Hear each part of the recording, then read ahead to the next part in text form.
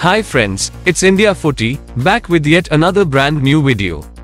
In this video we will discuss the FIFA U20 World Cup round of 16 match, which will be played between USA and New Zealand. USA enters this match as the clear favourite, having dominated Group B with an impressive 9 points. They showcased their quality and determination throughout the group stage, displaying a cohesive and attacking style of play. The American team possesses a strong squad.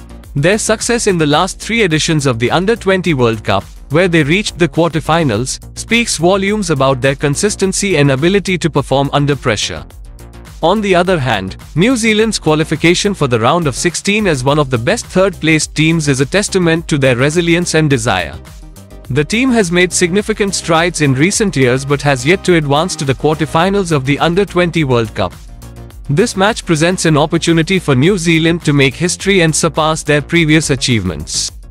In terms of playing style, the United States is likely to adopt an attacking approach, utilizing their pace, skill, and technical ability. They boast several talented players such as Diego Luna, Cade Cowell and Paxton Aronson who have the potential to change the course of the game with their individual brilliance. The American team's midfield is particularly strong, controlling the tempo and dictating play, while their defense has shown solidity and discipline in the group stage.